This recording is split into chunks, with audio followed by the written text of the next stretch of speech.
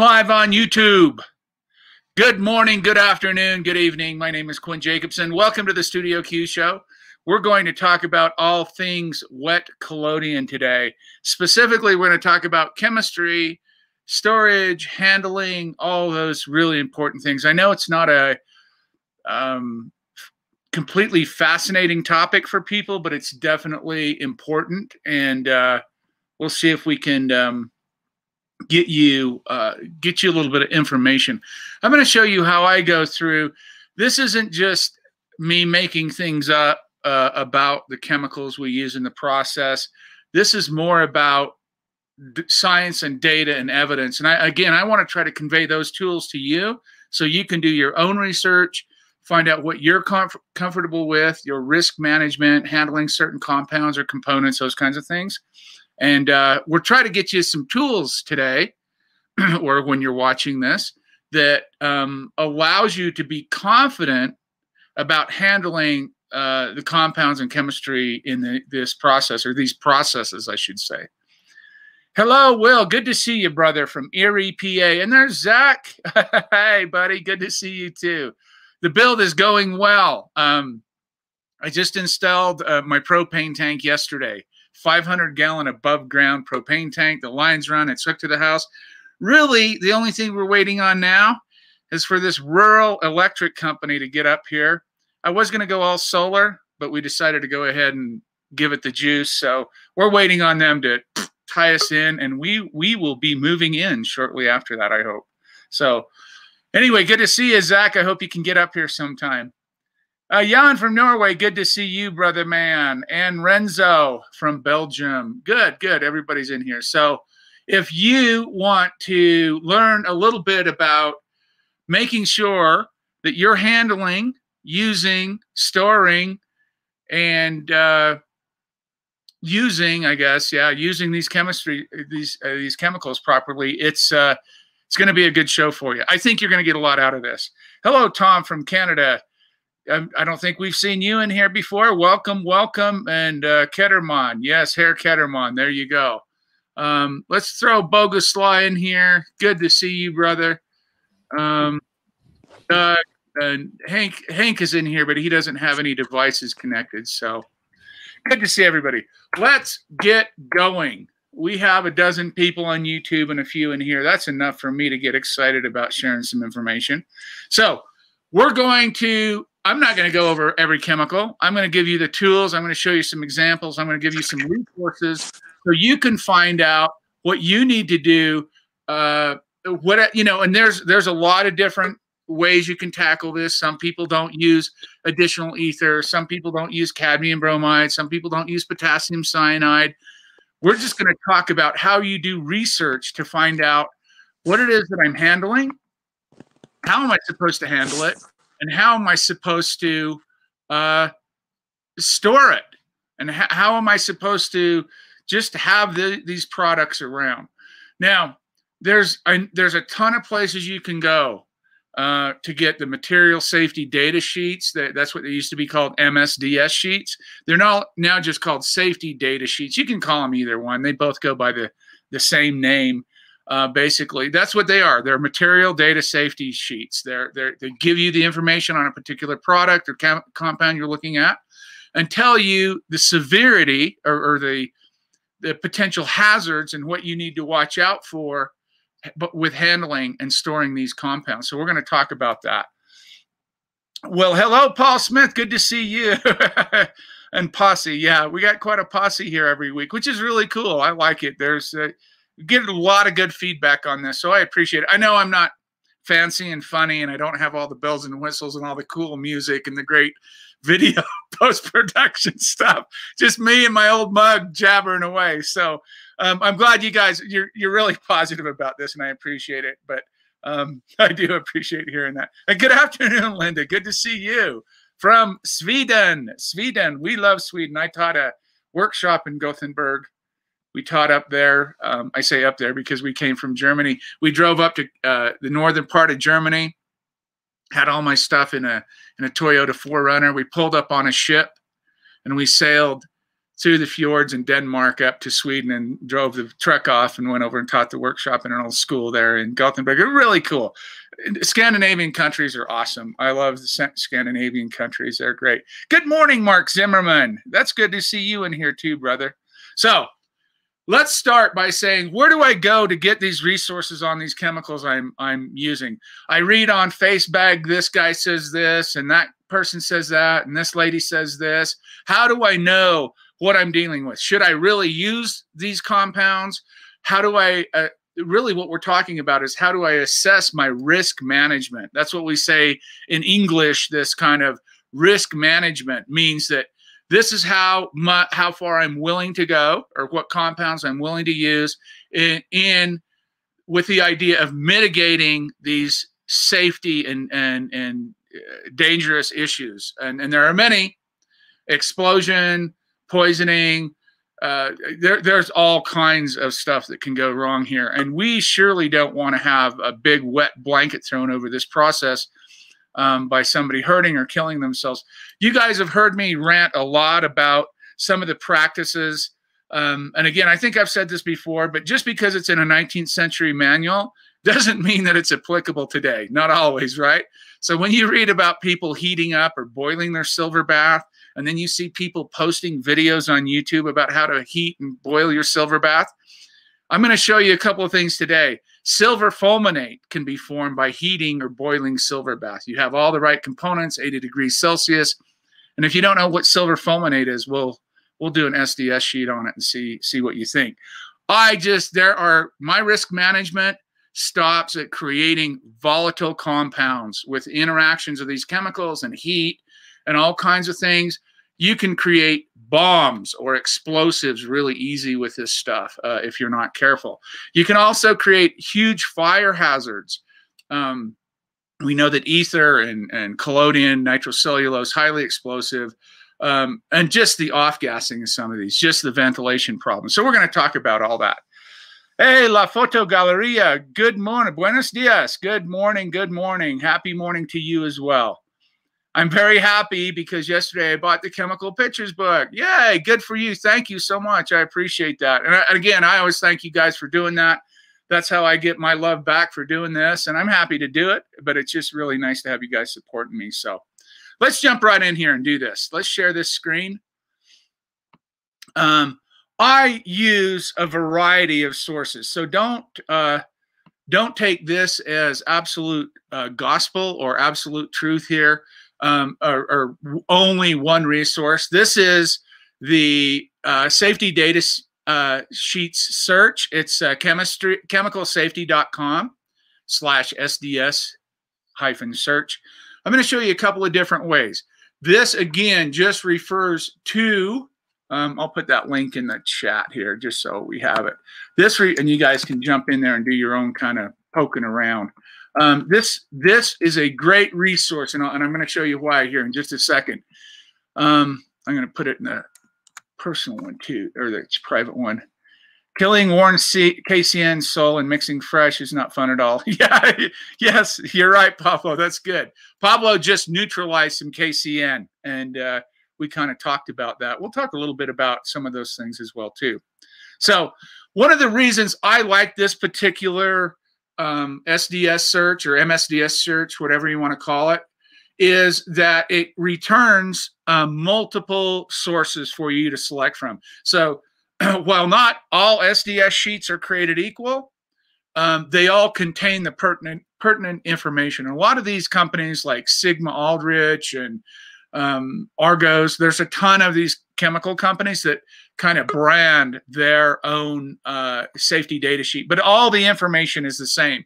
So don't freak out thinking, oh, I'm on this site and it doesn't give me the correct information. No, they're all legit.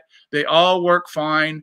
And so it's your choice. I'm just showing you this particular site because it's easy, user-friendly, it's free, and it gives you all of the parameters that you need to make sure you're getting the right stuff. So let's talk about the first problem. I want to come in here and I want to know about pyrogallic acid, or I want to know about potassium cyanide. a lot of times, if you're new to this process, these words are extremely difficult to retain in your head, if your mind, if you haven't used them a lot. So there are other compounds that are very similar, like ferrocyanide, not potassium cyanide, but ferrocyanide. So a lot of times when you're typing in the words, unless you have that information right in front of you and you know you're typing in the correct name of the compound or chemical, you might get results for a different compound. One of the ways around this is to use the CAS number. Now, the CAS number is chemical abstract system or something like that. I can't remember. Maybe one of you guys can look in my book and tell me what it is. It's chemical abstract something. The bottom line is, with that number, and I published all of these numbers in chapter 4 of my book. Each one of the chemicals are lined out, and I give a little paragraph about what it's all about. They all have the CAS number. If you use that CAS number, and it's universal, global, you will always get the correct compound, return the correct information for the compound you're looking for. So, well, I can come in here and say, we'll just type ferrous sulfate in here. Ferrous sulfate, right? I can type that in. And what it does is it brings back the search results. And here are all the different manufacturers, like I was saying. Fisher has a lot in there, don't they? GFS. So there's a lot of different areas you can, companies you can select from. Science Lab is great. Any of them are great. Like I said, they're just not that important to pick one and look, pick a couple of them and look through them and see what you think. So here we go. And I open this up. And again, like I said, these are just brands up here. What's important is that you have the right CAS number, the right compound name, and then start looking at the chronic, acute and chronic health effects. So a lot of times they're going to be ranked 1 through 4. I'll show you a couple of those. But it goes through and it talks about eye contact, skin contact, and all of these are going to be the same, right? Any way you come into contact with that chemical or compound, whether it's aerosol, inhalation, touching, anything, skin contact, you know, all that stuff. Ingestion, I almost said indigestion. You would probably get indigestion if you ate some of these things, but ingestion, I'm kind of baffled by this one all the time because I don't know what people are doing, but they have to put it in there. So I guess some people try to taste some of these things or something. I don't know. Then they go through small spill, large spill, precautions, storage, and they go down into some of the more detailed kind of the specs on all of it, right? Odor threshold. We'll look at some of these different ones just to give you an idea. Toxicology, toxicity to animals, LD50. And if you don't know what LD is lethal dose, and they say it's not available. Chronic effect on humans for animals anyway. Chronic effect on humans may cause damage to the following order. So this is ferrous sulfate, guys. This is that sweet smelling stuff you put in your developer. We call it iron. But look at that. Kidneys, liver, cardiovascular system, central nervous system. Other toxic effects on humans. Hazardous in case of skin irritant, ingestion or inhalation. They're really big on toxicity to animals, and I can understand that as well too. May affect genetic material, mutagenic. That's, you know, just on ferrous sulfate. You start getting the idea now that, wait a minute, I thought this was just simple iron. I just thought it was, you know, basic. Did I not have those up there? I guess I didn't. Sorry, guys. I'm sorry. I'm over here rambling. I don't even have this. Let me stop this. Sorry.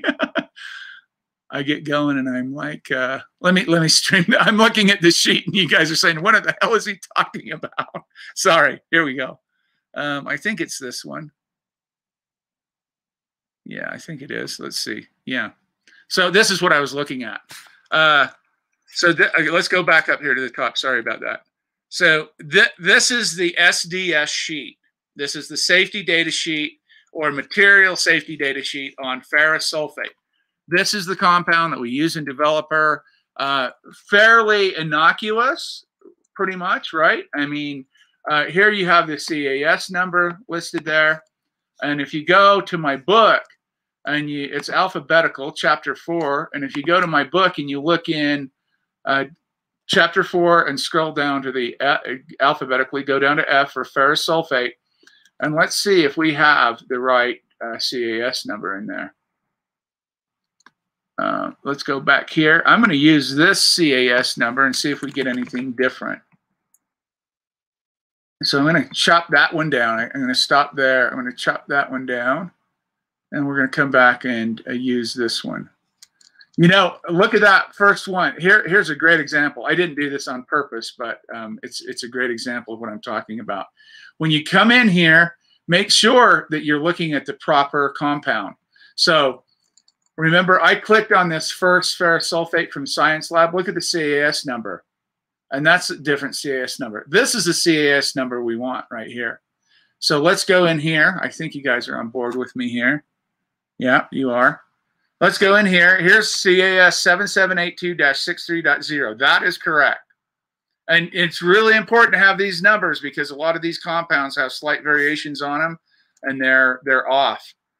Can you guys see that? Let's make sure, because I don't want to lose you again here. Yeah, no, you can't see it. Damn. I have to switch every single time, okay? Because I'm drilling down on these safety data sheets and it loses it. There we go. So I'm into the safety data sheet now. You guys can see it. Good. So here's the CAS number, the 7782-63. That's ferrous sulfate. This happens to be sigma Aldrich, which is great. No problem. And then first aid measures. So again, all these sheets are laid out somewhat differently. You can pick one company, and if they have all the compounds, get all the sheets for the chemicals you use, and that way you'll get used to reading them. That way we can print them out, have a quick reference, or make a PDF or something so you have a quick reference. But each one of them are going to be a little different, but they're all going to say the same thing, right? Safety, handling, storage, contact, inhalation, all that stuff. So if inhaled, if breathed in, move a person to fresh air. If not breathing, give artificial respiration. That's kind of interesting there, right? Never give anything by mouth to an unconscious person. That's funny. I hadn't read those before. Firefighting measures, not a big deal there. It's not really flammable. We're going to look at a couple that give numbers to these that make it really actually even more interesting because you can get a quick readout. So personal precautions, right? Accidental release measures. Avoid dust formation, avoid breathing vapors, Mr. Gas. No environmental precautions, no special environmental precautions required. So what we're talking here, we're just talking about a slightly modified iron, if you will. So swept up, shovel up, keep suitable, closed containers for disposal, and you can see the disposal section. Handling and storage, there it is. Keep container tightly closed in a dry, well-ventilated place. So you get the idea here, right? That's a pretty innocuous compound. Use equipment for eye protection, skin protection, body protection. So here we go. Odor, no data available. pH, that's another really nice thing about looking at these. We don't really ever talk about the actual pH of the chemicals or the compounds we're using in their raw form. And here we go. We have pH 3 to 4. Quite acidic, actually. It's a little on the acidic side, which is interesting. Melting point. Some of the data is just absolutely not available. So you say, why don't they put explosive properties and oxidizing properties?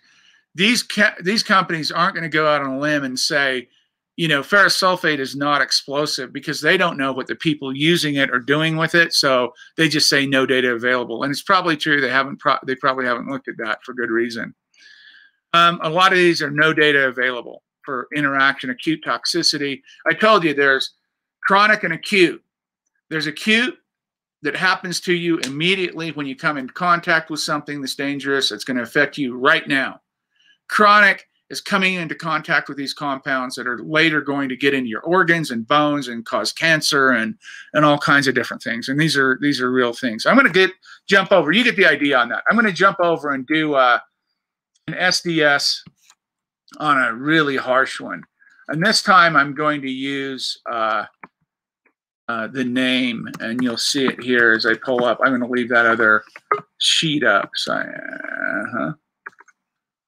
So, and I'd probably prefer to use the CAS number.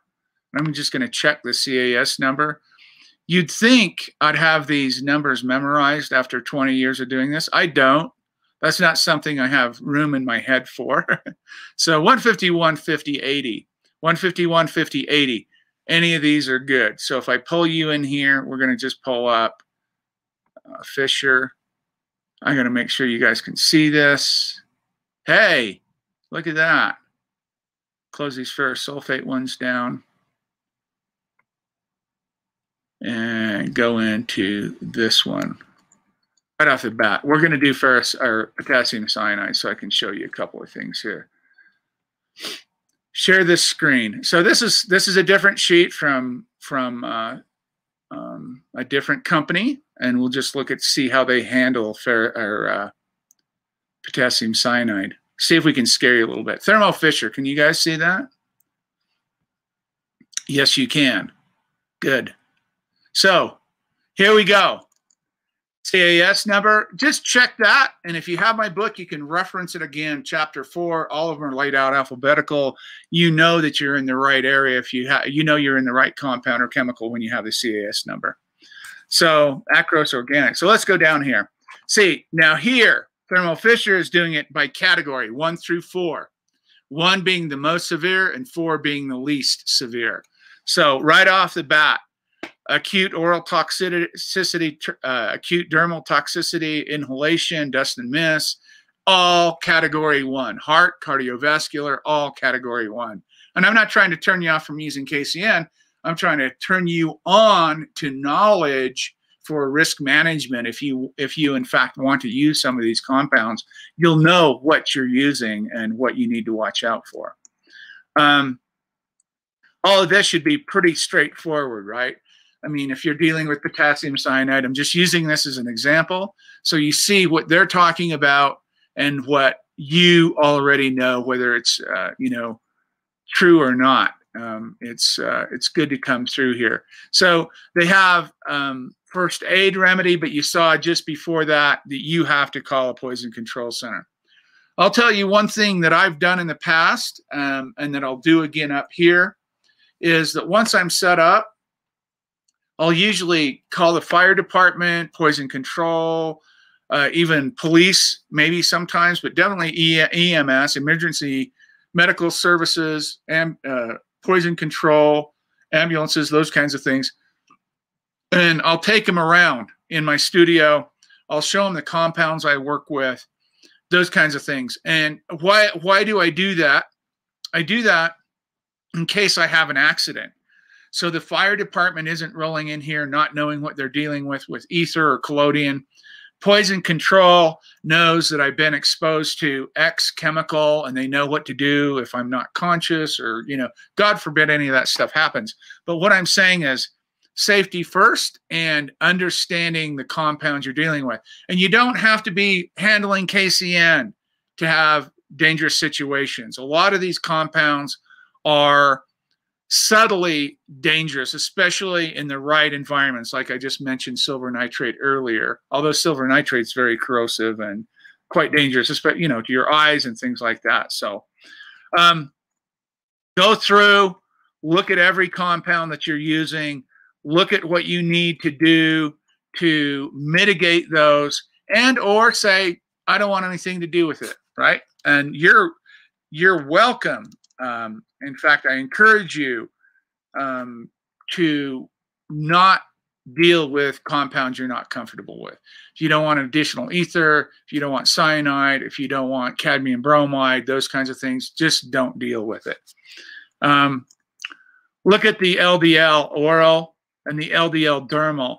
The dermal is, quite 22.3 micrograms per kilogram. I mean, that's you probably need a lot. But look at the oral. I mean, that rat and rabbit testing.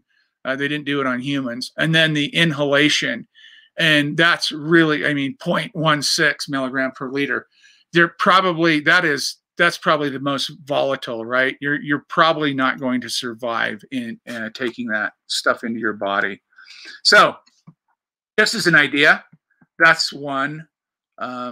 Let's jump over here and look at another one. I want to just take this out of the sheet, just show you some things here. Of course, you can do this on your own easily. Just click on that link and start typing in either names, or again, I prefer the CAS number, but I know the names of the compounds, so I can usually get there. So yeah, here we have, again, I just did a search on cadmium bromide. Again, another great example of make sure you know what your CAS number is, right? Look at that. There are different CAS numbers here. Well, this is bromide hydrate, but usually the one most prevalent, but don't guess. I mean, you just look up this CAS number and know that you're using the right one, because it is easy to get. I've had people email me before and say, I just looked this up and look at this. I didn't know I was handling this. And I write them back, no, you got the wrong compound in there. Use this CAS number. We're looking for 77, 89, 42, 6. And any of these are great. We'll go back to Acros there and look at their sheet. And let me get you back in here, view SDS. And let's take a look at this one. Stop. And get PDF. Man, StreamYard should handle that a little better. I don't know why I have to jump through that hoop every time, but there we are. Again, a different brand up here, doesn't matter. This is cadmium bromide, another big one that always comes up in conversation about how I believe actually this is the most dangerous compound in the process, but that's just my opinion.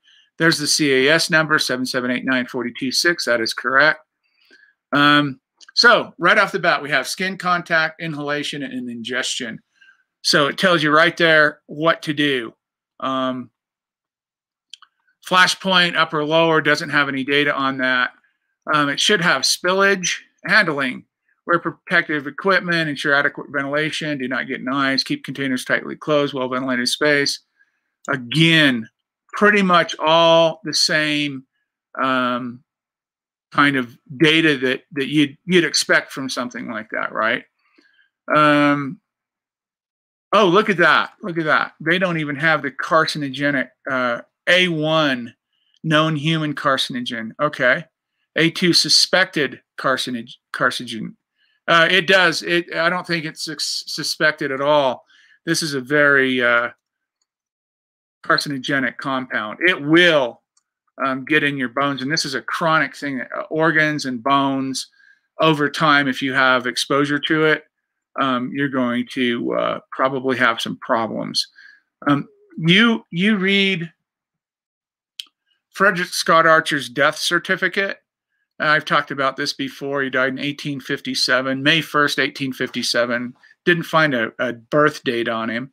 But when we put that placard on his grave in London, we just said 1813 to 1857, and we said that Archer Day, the wet plate day, would be the first weekend. I mean, kind of his death date, but that's all we had to go off of.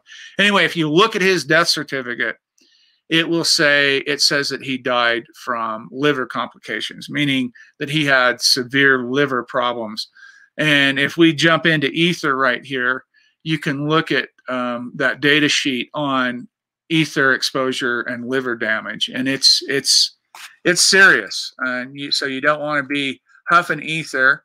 Your liver's gonna, if you think, let's look at a different sheet on here. If you think alcohol's hard on your liver, try ether. No, don't try ether. Just know that ether is terrible for your liver. Let's pull it up.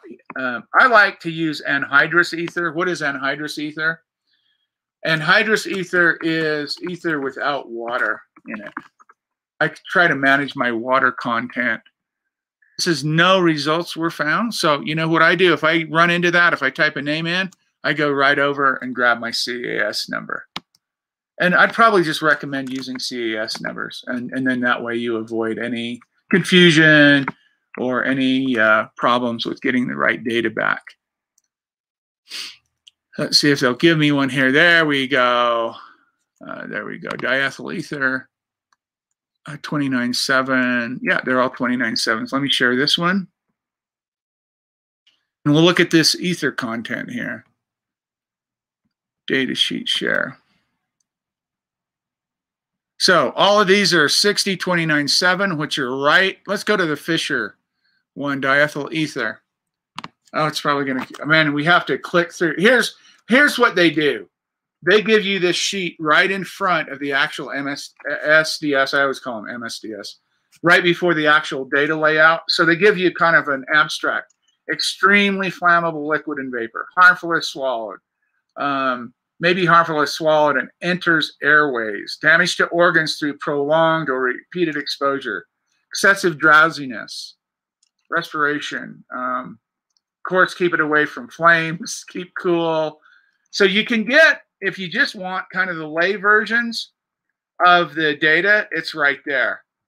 Acute toxicity, oral, aspiration hazard, final liquid, specific target organ toxicity, meaning that's what they're referring to right there is liver damage right there. So danger right on the top. They tell you that that's bad news. So they usually give you the. They didn't give me a. Hold on. Let me see if I can get it. And they usually gave me a sheet to jump over to from that. Look at the SDS sheet, but they're not doing that. Let's find a different company real quick. See, Sigma is good. I like Sigma. If I have my choice of Sigma, I'll get Sigma. I'll put that up there. So there's View SDS. I'm going to have to change over here again. Diethyl ether, StreamYard. Let's look at this ether tab. I think that's it. Yeah. So there's diethyl ether, and I use anhydrous diethyl ether, but that's irrelevant. Let's see if we can go down here. Let's see if we actually search, and let's see if we have anything. Look at that. I just searched liver. Yeah. So they call out specifically liver damage in there. These are the things you have to look for. You have to, how does it affect me? What are my risks? Inhaling, touching it, what kind of inhalation? There's a LD50, oral rat. That's quite high. 260 milligrams a kilo. So some of the research, we know, we don't need to dig down into the weeds to know that this is highly, highly flammable. It's heavier than oxygen, so it goes down to the ground. So if you have a furnace or a water heater or something with a little pilot light burning, that ignition source, if you were enclosed in, you could have some problems there for sure. Look at 10.2 right here on stability and reactivity. Stable under recommended storage conditions. We'll talk about that. Test for peroxide formation before distillation or evaporation. So, and then it says test for formation or discard after 1 year, stable under recommended conditions. So we've talked about, and if you have my book, I write about these peroxide formations, very unstable. Once ether is oxidized or exposed to oxygen, once you open a bottle up, you have oxygen in there. Over time, and it does take a long time, but over time you can form peroxides. And peroxides you can just touch and the whole thing will blow up. Kind of like silver fulminate.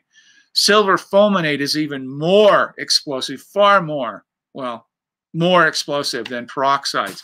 But these are the things you want to pay close attention to when you're looking at these compounds. And they give all the data in here about vapor, boiling range, odor, sweet, ether-like. Yeah, exactly. You know, old Gonzo, right? Gonzo, the Fear and Loathing in Las Vegas. He said the perfect drug for Las Vegas is ether. There's a lot of people that like to get high on this stuff. Their liver probably won't last too long, but they do like the high off of it. all those medical doctors in the teens and 20s, 1910 teens and 20s here in this country, a lot of them would walk around with a rag in their pocket soaked in ether, and they just take hits of it all day. Kind of like a downer, I guess it would be. I'm not into that stuff, so I don't know, but that's what I assume. Anyway, you get the idea here. So let's that's the material data safety sheets. You guys can go to that link, look any of them up, read them, and take appropriate precautions. I'm just going to talk about a few of them right here, the ones that we really use a lot. Thank you, Pablo. It is Chemical Abstract Service. Thank you. I thought it was something like that. Having the revision dates is important too. You're right, Jeffrey. Yeah, you always want to make sure science changes, right? It's not like people with opinions, they just hold on to them and never change. Science evolves and they learn more and they change. So you've got to have that data in there to know. Hey, Thilo, good to see you, brother. I haven't seen you for a little bit. Good to see you, though. See if we can pop some more people in here. Can I scroll down there? I don't know. Yeah, I think I can. There's Doug. There's Hank. Hey, good to see you guys. Okay, we got a couple more people. I like to fill it up if I can. People like to be involved in this stuff. So, Drew and Christina. Hello, Drew and Christina, Pleasant Valley, PA. Good to see you guys, too. Thank you for jumping in here. Dale says the reason for the SDS as opposed to MSDS is international compatibility. I researched this a while back, and I seem to recall it was agreed by the signatories of the United Nations came into, yeah, something like that. So it doesn't matter if you call them, you know, late for dinner or early for lunch, as long as you have that data. That's the most important thing. And people, you know, here's the kind of the sheeple mentality of this. They don't feel like they're equipped to be able to search about chemicals and hit a database and learn about what they're dealing with. So they go onto a social media account or a forum board that's not, you know, kind of up to par, and they just read what people write. And man, I tell you, and everybody can see this, you see some dangerous stuff online. I swear to God, my attorney for liability would be like, I mean, they'd be screaming at me if here's the thing. When you publish information about stuff like this, and you're telling people to handle nitrocellulose and ether and KCN and all kinds of these compounds, and you're an expert on these processes, if something happens in America, anyway, I don't know about the rest of the world, your country may vary, but in America, if something happens to Billy or Sue or somebody out here that's working that, and they go in there, they blow their house up and they kill their neighbors and their dogs, and they find my book laying there, they're going to have some questions for me. They're going to call me in. I could be held somewhat liable for those kinds of things. So when you put that stuff out, especially for lawsuits, and Americans are very litigious, they love to sue people. So when you put that information out and you say, here's what to do, I'm an expert on this, you are taking responsibility to some degree for their safety. So you guys that are making YouTube videos and just kind of regurgitating stuff that you've heard, or you're not kind of doing your due diligence, and it's fancy and fun and you get the clicks and all that, just, you know, forewarned is forearmed. Somebody gets hurt in this process and they've got your literature, your information, or their attorney finds that, and especially in America, you're going to be coming in for a little bit of questioning and possibly be called into court. I don't know. So be careful. There's nothing wrong with disseminating information and giving information out if it's correct and if you've done your research on it. Just to say, repeat something you saw somewhere online, and I see that all the time. I mean, almost every day, if I have to get on and make an ad for this show or do something, I see 2 or 3 posts and I'm just like scratching my head about, wondering, what are these people doing? So forewarned is forearmed. Quinn, can I add something? If you can. Hello, Doug. Good to see you, brother. Yes. Yeah. I mean, I just grabbed one of the chemicals out of my lab, wherever it is. Cool. And let me see if I can blow it up. Ammonium dichromate. But the bottom line is it does have the CAS on it. Cool. I'm going to blow up a picture of me. But I would suggest, and I've dealt with I've been with BA, some of the largest chemical companies. Yes, you have. I'm not. Get a notebook. Take the time to make a notebook. Make it red. Put big SDS numbers on it. Keep it close to the front of your door, because I know in your area, your emergency people are not going to be well qualified or knowledgeable of a lot of this stuff, rather like a big city or whatever. Most of them aren't, though, Doug. Even in the big cities, most of them aren't. And you bring up a great point. These are obscure chemicals that we're using in this product. This isn't bleach and Clorox and rat poison, right? These are obscure, like you're saying. That's a good point. And put the, some of them have product names, some may not, but have that name on there. And if you run into a problem, a kid gets into your lab, you know something, even if you're going to take them to the hospital, grab that SDS sheet. So you Very don't good have point. to the computer or go through, well, maybe this SNF or BASF or Dow make little different versions. You've got that chemical description. So very good point. And if you have a commercial lab, you have to have it. Yeah, and that's what I was mentioning earlier. I don't know if you were in when I said that, but in my former studios, I didn't do this in Europe, but in my former studios in America, I've always contacted both EMS, fire department, poison control, not for anyone's safety other than mine, my neighbors, my pets, my family, those types of things. And that's a very good point, Doug, and you're not trying to advertise. And if you worry about, oh, I'm handling hazard chemicals and I might get in trouble for it, well, that's another bridge that you have to cross and deal with if you are, right? I mean, I'm not this, everything up and up, I'm not this straight marcher, and I'm reasonable and I'm rational, right? But when you're dealing with these compounds, explosive, toxic, super dangerous, some of these are, and the way some people throw them around out there, to be honest with you, I'm completely amazed that somebody hasn't been injured or killed in this process to this point. And the more people we bring on board, the more that kind of gossip and misinformation and disinformation spreads, the more chances we're going to raise this up. So I know this isn't the most fun YouTube or Studio Q show to do, but it's probably one of the most important things to throw that thought in people's heads. So the last thing I want to see is somebody get hurt or especially killed, or even their pets, their neighbors. Anybody that's around you is going to be subject to the way you handle these compounds. So thank you for sharing that, Doug. That is absolutely important. So let's talk about now. You've got the SDS search. You can go in there and do that. You've got the CAS numbers. You've got all that stuff. So you can do your own homework on this. Let's just quickly go through what we use. Calcium carbonate. Let's say we're cleaning glass plates. First thing you have is calcium carbonate, some grain alcohol, and some water to clean the plate. The only real compound in there we're concerned with is the Everclear alcohol, right? And especially if you're using a denaturant in the alcohol, something that smells really bad, like methyl ethyl ketone, or something they've denatured that alcohol with to keep you from drinking it. Those fumes can be super toxic. Go to the SDS search and do methyl ethyl ketone and look up MEK.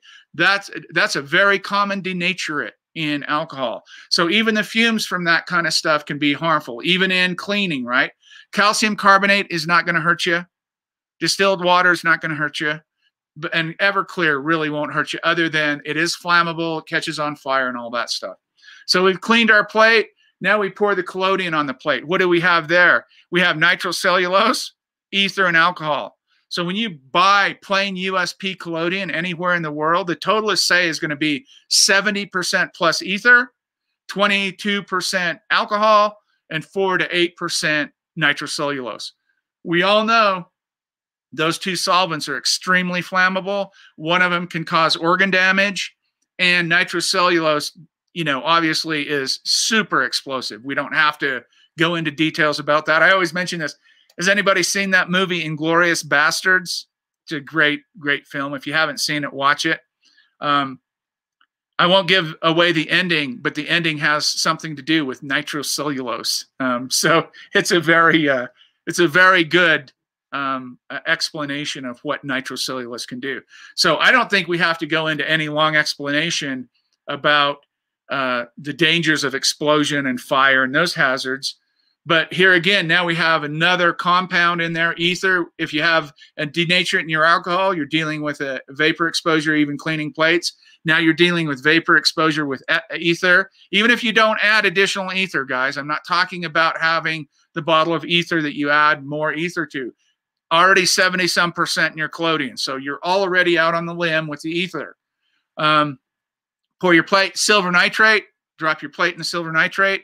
Silver nitrate, very, very corrosive, very, very dangerous to if you got it in your eyes. You've heard all those kinds of things. And I would emphasize, because I see so many people doing this now, heating or boiling your silver bath after it's been used is not a good idea. Silver fulminate. Go to the SDS search and search silver fulminate. Look how it's made. Look at what's the handling, those kinds of things. Well, I don't have sun. I'm at 48 degrees. Hey, you know what? Wait for sun, right? I mean, this isn't the end of the world if we can't make a plate, if we have to wait a little while, right? So be very cognizant, very aware of the compounds you're handling, what you're doing with them, how you're storing them. You're heating them up. You're mixing them with something, right? Be very, very cautious of that kind of stuff. After the silver nitrate, we make the exposure, we pour developer. Let's talk about, we just talked about ferrous sulfate. You have glacial acetic acid. You can look at that. That's a skin irritant. Again, not really good to inhale. It can irritate your trachea, your breathing apparatus in your body. It can do damage that way. It can burn it up pretty good. I don't know if you've ever got glacial acetic acid on your skin. Not a pleasant experience. It burns it up. You feel that. It is very, very ouchy. So, but again, inhalation. You see this pattern now, all about inhalation, ventilation, storing them properly, right? We didn't even talk about the collodion having cadmium bromide or salts in it, iodides and bromides in it. Google SDS search your salts, the salts you use. What does ammonium bromide do? What does cadmium iodide do? What does potassium iodide? How is all that managed? Learn those things. Have them in your head. The ones you use, know what you're doing with. So you've got the developer, water, alcohol, glacial acetic acid, and iron in it. It's pretty safe. You just need to understand that, again, you have those inhalation issues, especially if you're using denatured alcohol. And then we go to fix, right? KCN, we know. Sodium thiosulfate is pretty innocuous, but look it up. Look up ammonium thiosulfate and sodium thiosulfate. Look them up. Do your due diligence and see what you need to mitigate to even use those. And then at the end, we have the varnish. And we go back to more of a solvent-based problem with the alcohol and the varnish. Whether you use shellac or gum sandrac, those are innocuous. Those are just bug poop and tree sap. So you won't have any problem there. And the lavender oil is a plasticizer. There are a whole bunch of ancillary compounds, right? For me, I can immediately throw in pyrogallic acid, immediately throw in iodine, immediately throw in, dichromates, right? Doug just held up a bottle of dichromate. SDS dichromates. Take that CAS number and put it in the database and see what you get. Dichromates are absolute. They're just like cadmium bromide. They're just like any of these other compounds. Now, when it comes to storing them, we all know handling. The PPE, everybody knows this because of COVID now, right? Personal protective equipment, PPE, gloves, respirator, or some kind of particle mask, something to keep, depending on what you're handling. I'm saying those in broad terms, right? Something to keep you from ingesting massive amounts of these compounds vapor-wise. If your place is set up correctly with ventilation and proper ventilation and moving the air around, you can mitigate a lot of these issues just with that. If it's big enough and you're moving enough air, you don't have to mask up. If you're in a tiny space, you don't have any air circulation, definitely mask up. In a perfect world, if I could, if somebody waved a wand and said, you can make any wish you want on this topic, I would wish that everyone had a fume hood with an attached ventilation motor that they could get under the fume hood and just mix the stuff up, let it be, just pull all the vapor away, pull all that stuff away, and be done with it. And you have to do that if you're doing like mercury daguerreotypes and things like that, that you just, there's no way to get around that. Yes, you're right, Jeffrey. PPE is definitely, especially gloves, eye protection, stuff that I always have cuts on my hands, you know, I always have little nicks or this or that, and your eyes are just kind of hanging out there. So, and you're breathing air. So be very aware of, wow, that is strong. If you do that kind of stuff, your environment isn't correct. You're not suited up properly. You're not handling these things properly. Be very aware of your own body's response to these compounds. I'll tell you how, I'll give you a quick story. This is, I've told this before. I've got 100 or 200 videos up here or something like that. So I'm sure I've mentioned it in one of them. Years ago, I think it was I don't think, it was 2006. I was just coming to the end of the Portraits from Madison Avenue project that I did in the early 2000s. And a wonderful lady named Ruth Lubbards at Art Access Gallery got a hold of me, and she said, Quinn, I understand you're doing a project in an old process and you've got interesting content. We'd love to have you come down here to the gallery and show your work. So they gave me the entire gallery, great big front gallery and the back gallery. And I set up a little demo area in the back. I had all my plates in the front. Had a great, this is March of 2006, had a great reception. People really, I was amazed at how many people were interested in seeing that stuff. And anyway, Ruth said, could you do a live demonstration for the people? And it was a packed house. I think we had it on a Saturday. I said, sure. So I set up all in the front. I did a portrait of one of the people there. Ruth was way in the back. There must have been 50 or 60 people there. Ruth was way in the back of the front gallery. And I got the cyanide out, and I was talking about it. And I poured the cyanide. I use a tray. I don't use a dipper tank. I just use a tray. I poured the cyanide out in the tray, just a little bit, a couple of centimeters deep, just to throw a plate in. And I put the plate in, and I'm counting it off, clearing it. And I didn't have the cyanide out, but maybe 3 or 4 minutes, and I poured it right back into the jug, sealed it up. And I later learned that Ruth, the woman that owned the gallery, was way in the back, I don't know, 30 meters away, 40 meters away, way in the back of the room. She said about a minute after I opened that cyanide, she came down with a migraine headache that put her in bed for 2 days. I mean, that's what I'm talking about when I talk about your own genetic makeup and your response to these compounds. You really have to pay attention to that stuff. And you really have to pay attention working indoors with people. We don't have to do that much anymore now with the virus, but it will come back. In a year or so, we'll be back gathering up in tiny rooms, teaching these processes. We won't be worried about a coronavirus, but I would be worried about strangers' exposure to some of these compounds. A lot of times, all my demos I try to do out of doors.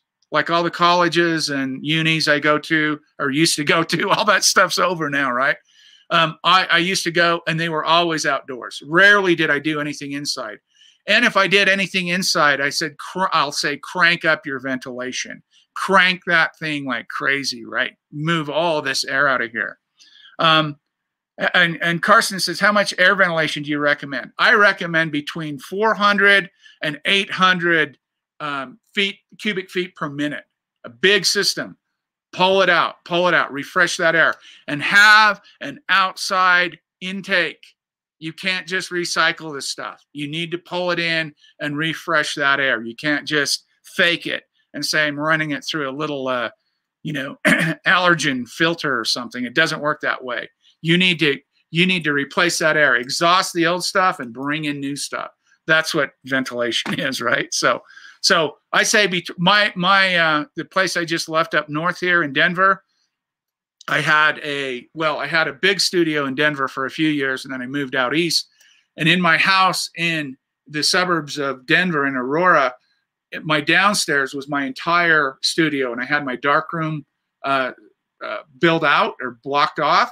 And in that dark room, I moved 460 feet of air out of the cubic feet per minute out of the dark room into the open space.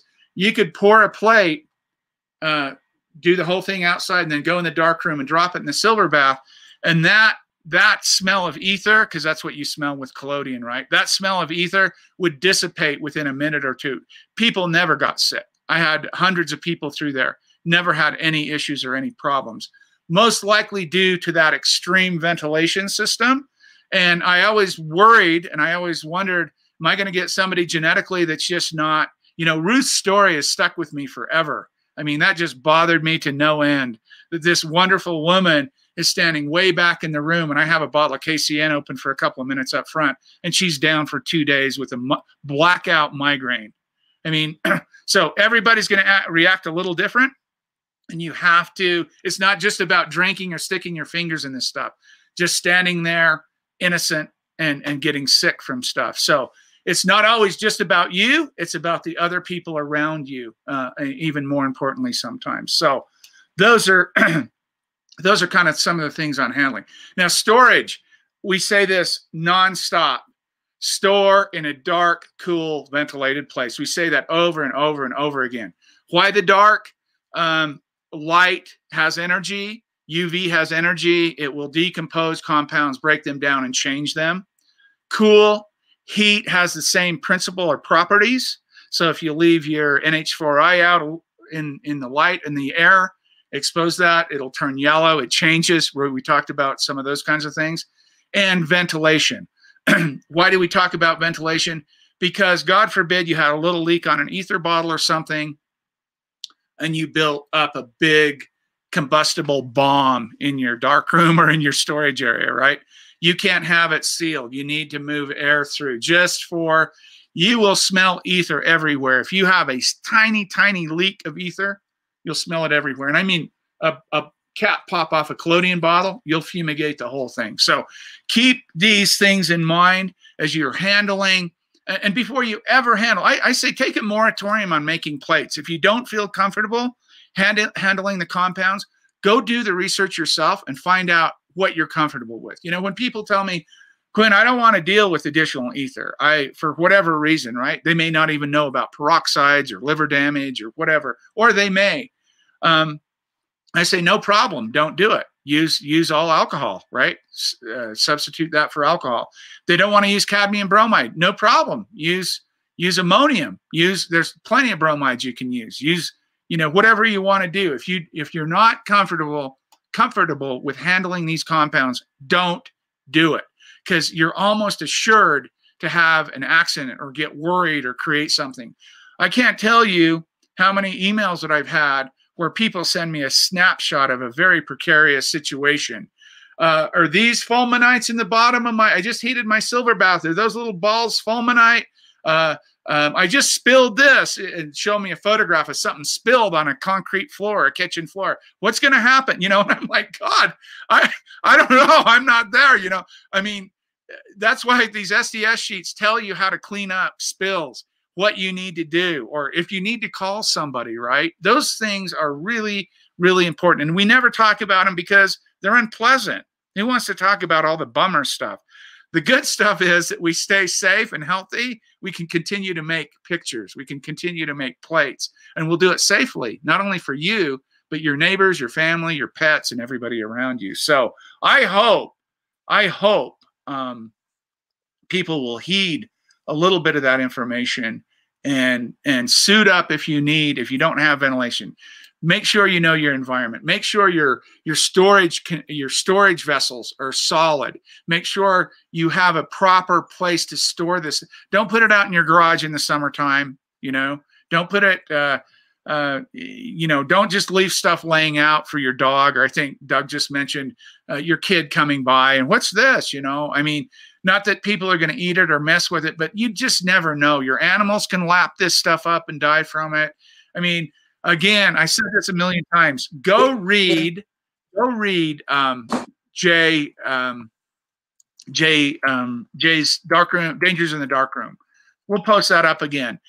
I mean, it's it's anecdotal to some degree. I mean, they're documented cases of what happened in the 19th century with photographers, but it'll give you some idea of the lack of knowledge they had about the compounds and how they were handling them that led to death or injury or destruction. You know, tons of places burned down. I mean, obviously they had open wood burning stoves, and they're dealing with ether and you know, and alcohol. I mean, obviously they're going to have those kinds of problems. So, Quinn, can I add yes, one more please. thing?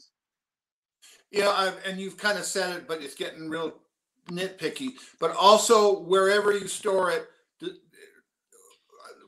try to determine what needs to be stored together. I mean, the worst case is KCN and your acids.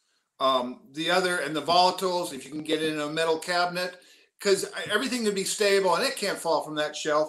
But I was raised in California country and earthquakes, and you can't imagine how things can migrate all over your lab. The worst, always plan on the worst thing. And again, like I said, keep your liquids maybe separated from your dries, and keep your acids away from some of the volatile like KCN, or you will really be in trouble. Great advice. I totally concur 100% with that.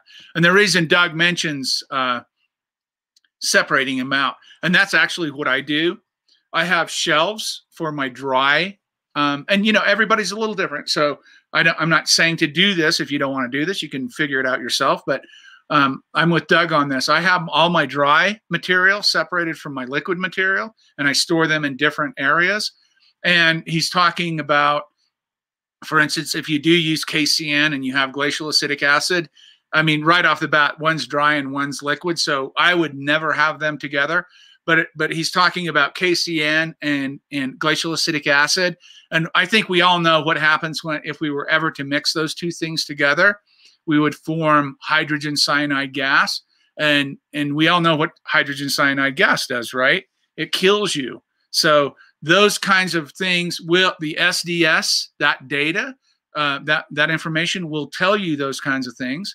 And if it doesn't, we have literature out today that definitely will inform you about those obvious kinds of things. I saw a video a few years ago. I don't know if it's still up. I don't even want to say who it was, but I saw a workshop and people were sticking their bare hands into trays of cyanide and pulling plates up. You know, I don't even care if it's a 2% mixture. Just, you know, you can, you know, Darwin will have his day, but I don't want that to affect the rest of the community, because there's a lot of great folks, a lot of great people working in this process today. Really good folks. And they don't want any harm. They don't want any bad stuff to come down. This whole community would suffer if somebody gets hurt like that. That would throw a big, well, the idiom in English, we say that it'd throw a big wet blanket over everything, basically bum everybody out. It'd scare people away. You don't have to be scared about this stuff, right? You just have to be responsible. Just like you're driving, right? Just like anything you take where other people are involved that you could hurt yourself or other people with whatever you're doing. It's just about, you know, safety first, using your precautions, using your head, and having the knowledge. This is the one thing I wanted to say today. If I don't get anything else across, is get the knowledge. Don't rely on Joe Schmo YouTube or Quinn Jacobson YouTube. Go out and get that knowledge yourself, right? Compare literature and data. I wouldn't use the 19th century stuff so much as far as safety goes, but the more scientific stuff and the people that make the compounds and the scientists that research this stuff, look at what they say about handling. And I know I've had this complaint before. They're extreme. They go way overboard on that data sheet. Well, they probably do. In all honesty, they probably do.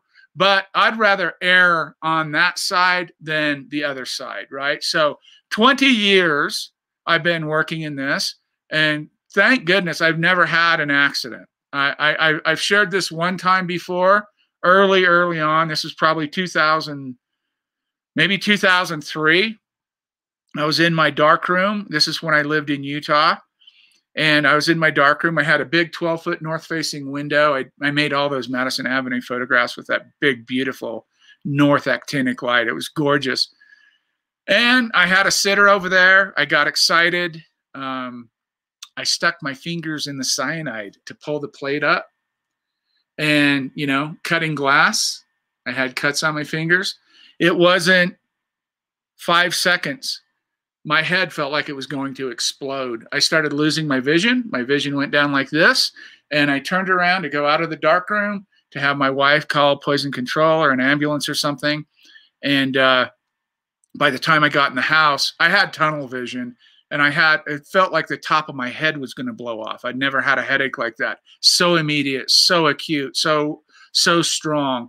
By the time I opened the door to go in the house, it started dissipating. And by the time I got in the house, I was coming back around. But I don't share that as a badge of honor. That was stupid. That was ridiculous. I got excited. I didn't have my gear on. I have never stuck my finger barehanded in cyanide again in my life, ever, ever, ever, ever. And I'm lucky to have not had any damage from that. That was ignorance. That was excitement and ignorance. I'm a different person now, 18 years later, something like that.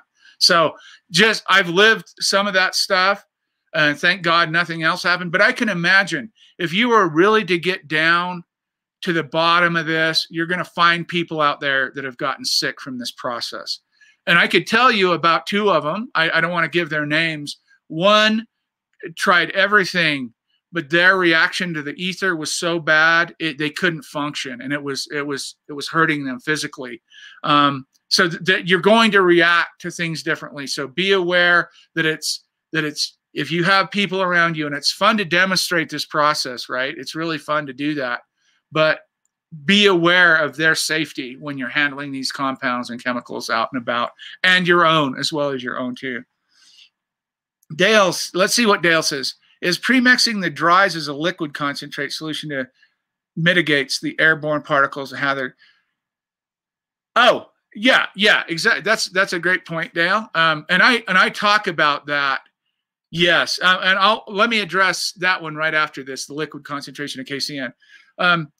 Dale's asking, wouldn't it be wise to mitigate some of these issues by mixing compounds together and knowing what you're doing to stabilize those compounds? And I'm going to give you a couple examples here. And they're in my book, of course, but Dale just mentioned the biggest risk from cadmium bromide is an aerosol, is the dust. And you'll notice if you do use cadmium bromide, it's kind of moist. It's got a dampening agent in it, so it's not just a super dry powder. So it's already got a dampening agent in it. But if you want to mitigate that whole thing, make a bunch of iodizer. You do 2 things. You mitigate the CDBR, or the cadmium bromide risk of aerosol, and you stabilize the ether for peroxides. Woohoo! So 2 birds, 1 stone, and you've done half the work already to go ahead and make your collodion, and you're safer. Okay?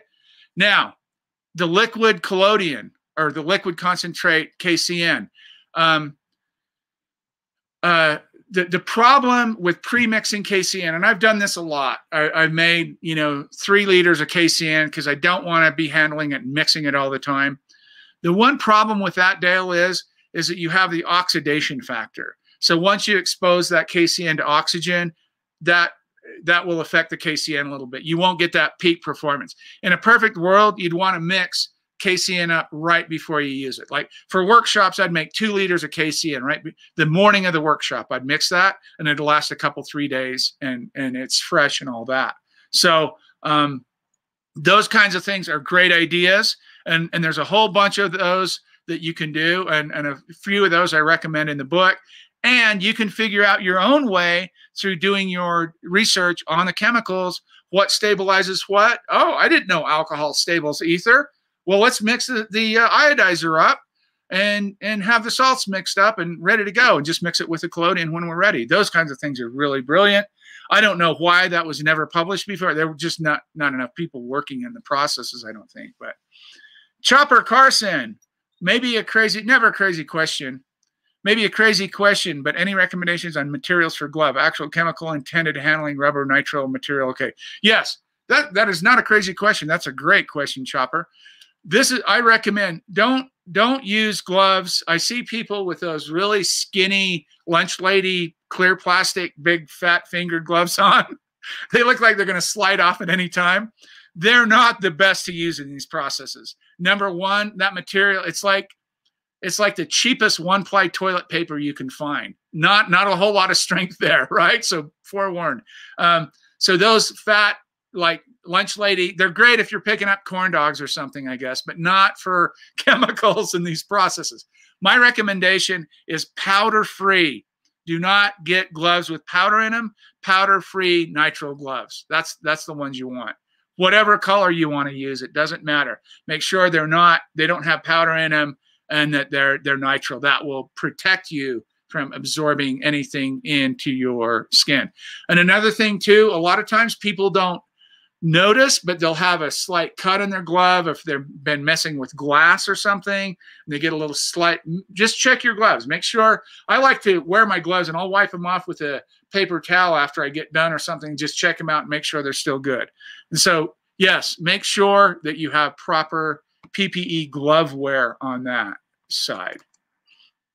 What else, guys? Anything burning questions? That is me for this. I know I didn't go into heavy duty detail about all of it, but I'm going to leave that up to you guys. That's where your due diligence comes in, right? Because I don't know how you work. I don't know what you prefer. Everybody works a little different. They develop their own style and their own kind of methodology. So you need to incorporate these safety measures into your workflow methodology. In other words, you need to take that responsibility on yourself and make sure that you have that data. You're going to be surprised, honest to God, if you sit down and you if you SDS every one of the compounds that we use in the process, some of that stuff is going to surprise you. I guarantee you, if you read all of it, some of it's going to surprise you. It will. And I just want people to be safe, healthy, happy, have fun. I'm not here to stand on a mountain and proclaim this is too dangerous to work in. Not at all. I think you do probably a lot.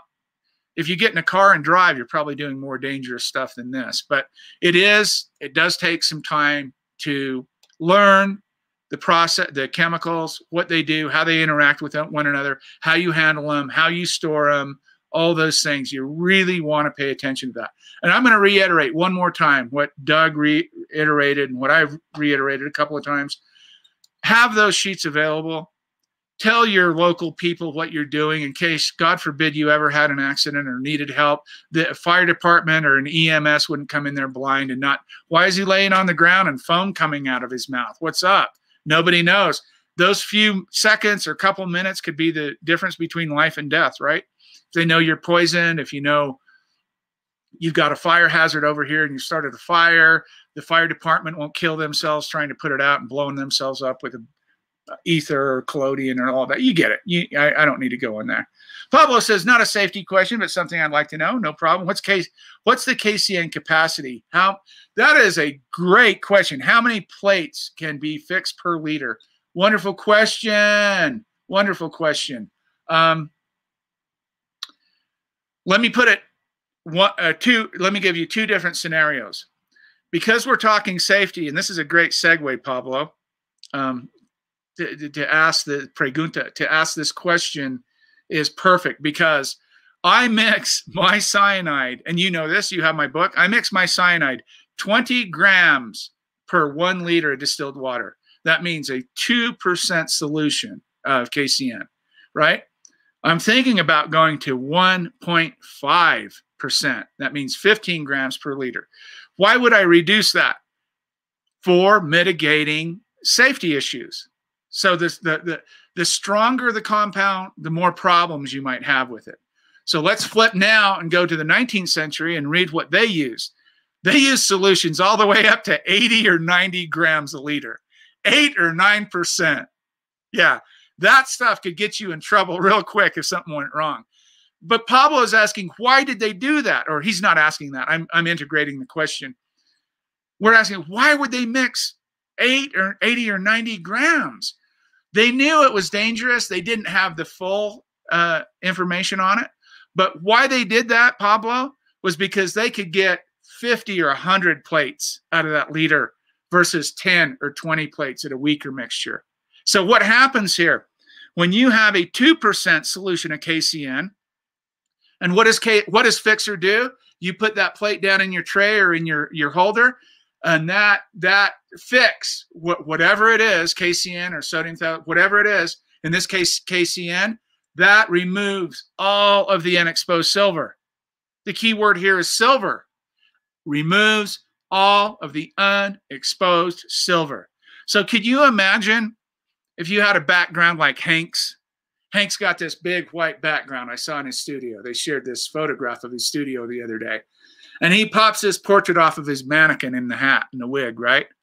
All that back there is silver, right? All that around there is silver. That's a lot of silver that you're hogging up on the plate. But what if it's a dark background and there's still silver covering that? That has to be removed. That goes in your KCN. So a 2% solution is going to exhaust. And what do we mean by exhaust? We mean it goes from potassium cyanide, KCN, to AgCN, silver cyanide. So it gets filled up with silver. That little molecule gets replaced, and now you have silver cyanide.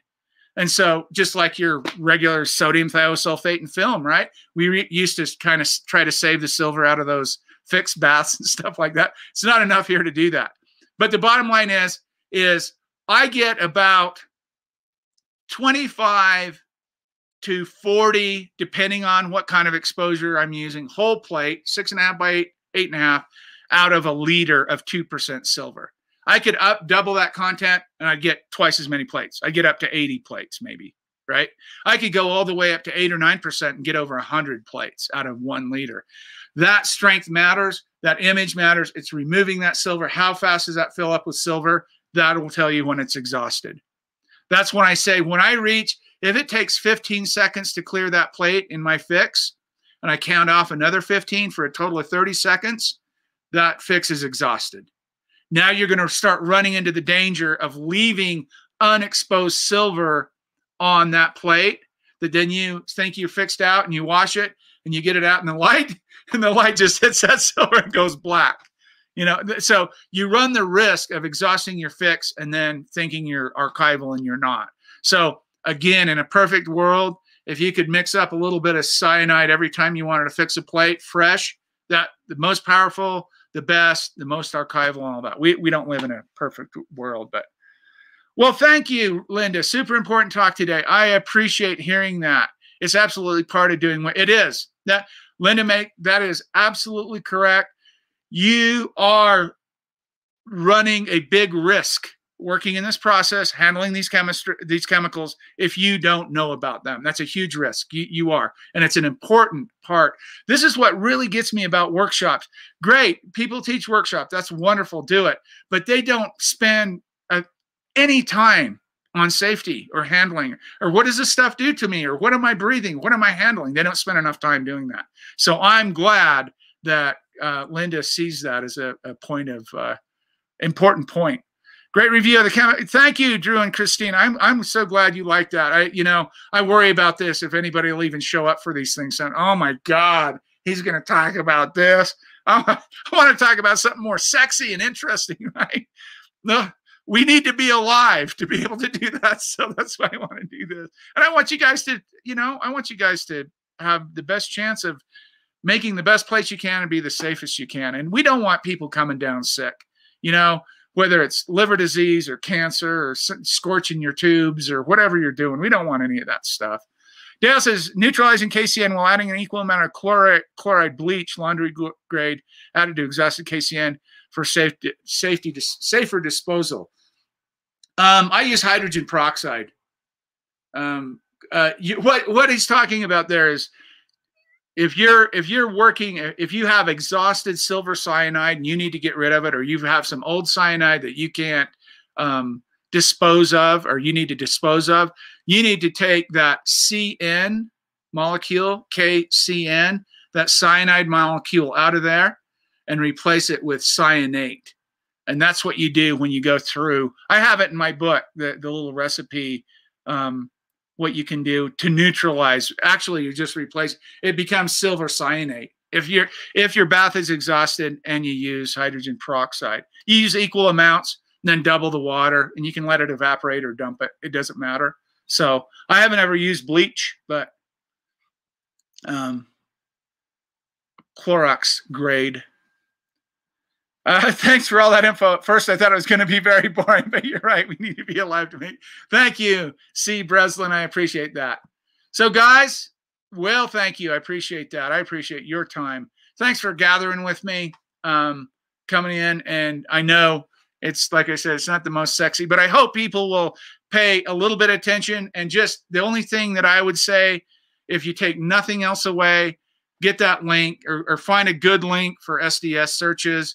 Go in, look at all your compounds that you're using, see what they work with, what they don't. And again, if you have any questions about any of these things, feel free to email me at wetplate@gmail.com or Quinn at Studio Q. Any of those emails, you can find me. I'm happy to answer anything I can. And if I can't answer it, I'll turn it over to somebody that can, or we'll get some more bigger guns on it. If it's something beyond my scope and my knowledge, I'll be happy to assist. I really do want people to be safe in this. And I don't want to say it makes me physically sick, but it does turn me a little bit when I see people posting stuff that have no business doing what they're doing. Then they post it and other people come in and see it. And I'm just like, oh my God, how do you can't stop it. You know, all you can do is fight back with good information, try to give them the tools. So, and I'm not out trying to propagandize anybody. I'm trying to get them to learn themselves. I'm not telling you what it is. I'm telling you to learn yourselves of what you need to do. And I'm happy to assist, but I can't change those bad behaviors. Only knowledge and facts. If you believe in science, if you're not one of the deniers today that facts and truth and things like that matter, this really does, because this is your safety and your health. We want you and your family and your dog and your cat and your neighbors all to be happy and safe. Thank you so much, ladies and gentlemen. Stay safe, stay healthy. We'll see you next Saturday with a more happier topic, let's say. And if you want to show any work next week, send it to me. Hey, Doug, thank you, brother. You're a good man. If you want to show any work next week, send it to me at wetplate@gmail.com. If you have technical questions, any follow-ups from this, send them to me. I'm happy to address them. And thank you so much for attending. Have a great weekend. Thank you. Bye-bye. Ciao. Thank you. Happy weekend. Dank u wel.